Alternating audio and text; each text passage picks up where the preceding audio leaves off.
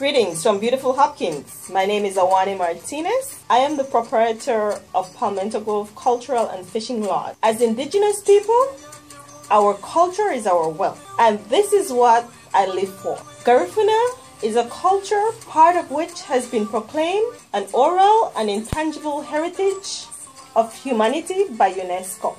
My aim and objective as a Garifuna is to make sure that it's preserved and retrieved for it to live on. I am doing that through my tourism social entrepreneurship venture, where I share the love of my culture, all aimed at cultural preservation.